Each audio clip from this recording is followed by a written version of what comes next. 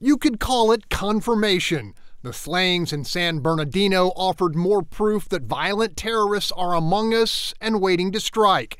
Seeking clues and collaborators, law enforcement asked a federal court to force Apple to provide access to the dead suspects' encrypted phone data.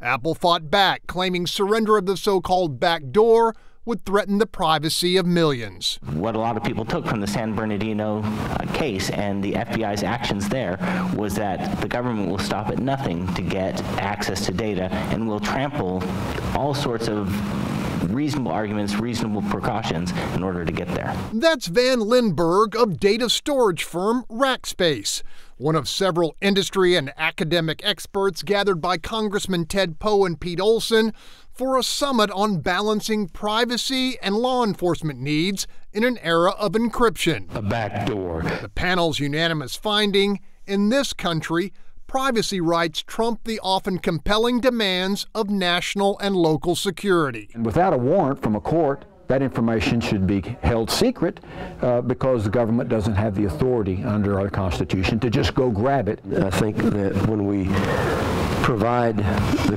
perception for the public that we have some secret backdoor kind of way to do things, that trust is eroded.